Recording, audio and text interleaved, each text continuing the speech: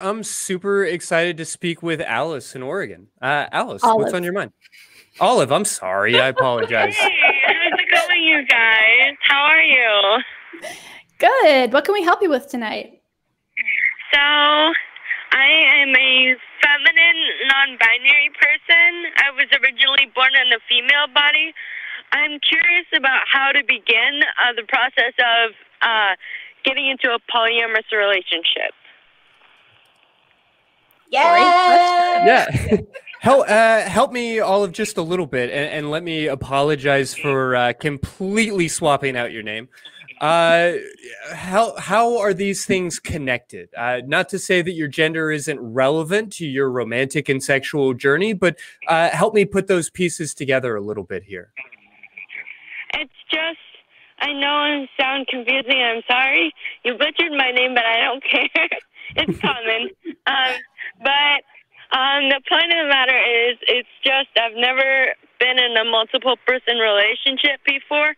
I have in the past, but it was only for a couple of days, and it really didn't go well. So I wanted to start anew and try again, so I could figure out how to go about getting myself partners without feeling like after the relationship that I was first in that they hate each other now, and one accused the other one of cheating, and this whole situation. I just want to be able to get in a loving relationship.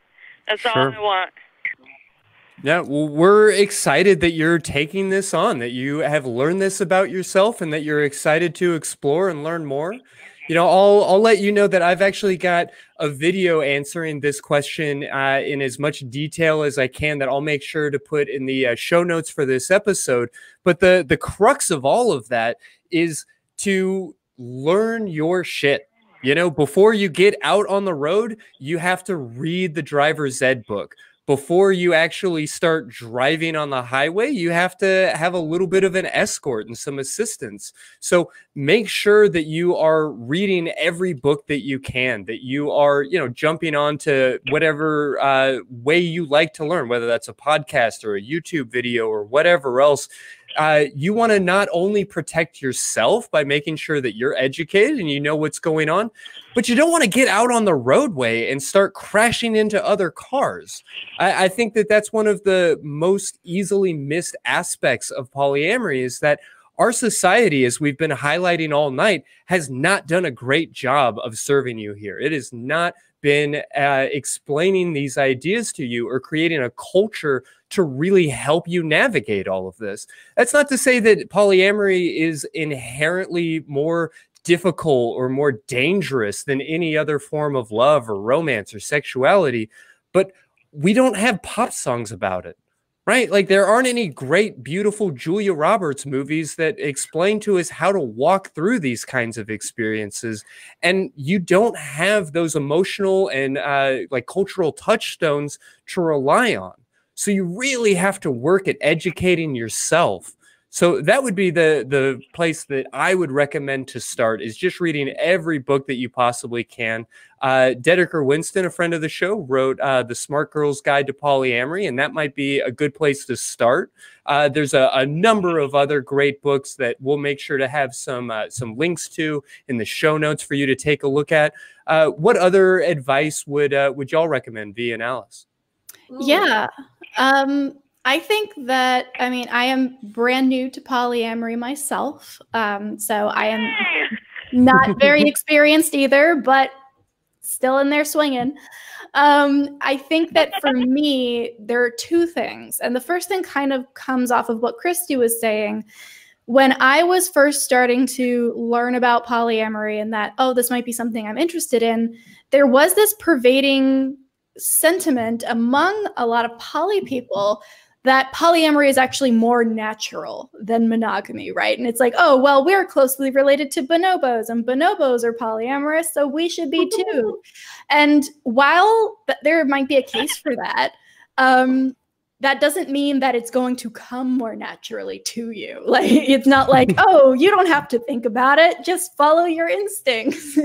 I think initially that's kind of the direction I went, and didn't work out very well. So certainly, while it is just as valid and natural, and perhaps even more so in some senses than monogamy, that does not mean that it doesn't take work and research, just like Christy said. Also, as valid as a goal of multiple partners is, I would encourage you to start slowly and start with one and have that conversation with them and really build that foundation, and both of you be open to adding more people in as you find them naturally, whether that's going on dates online or, you know, maybe a mutual friend, whoever you end up being with. Just make sure that the goal in the end isn't, I want more than one partner. It is, I want to build individual, deep, and meaningful connections that grow naturally, ideally in a way where we can all share in that emotion together. I totally feel that. I am adorably crazy in a great positive way because I'm a little weird in the best manner possible. So I think I'll do well since I'm only 20. Well, you've got plenty of time to figure this out then.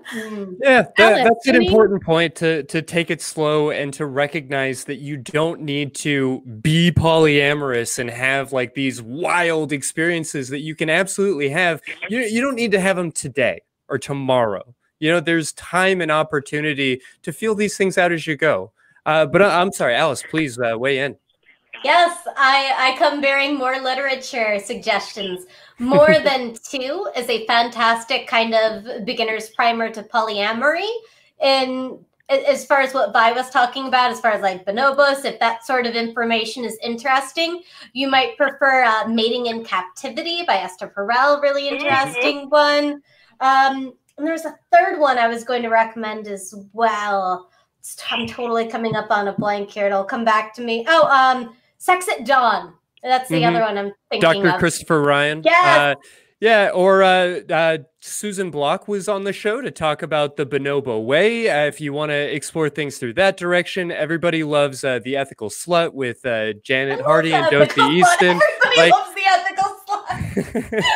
So there's a lot to work from. I don't want to overload you with too huge of a reading list, but I think that the consensus here is read, educate yourself on this, because you can hurt yourself and others by being careless in the way that you jump into these things. And I don't think any of us want to scare you off. I think all three of us identify as polyamorous. So we're here. The water is warm. It's wonderful. Jump in and join us. Just make sure you learn how to swim before you get in the deep end. Yep, built a strong foundation.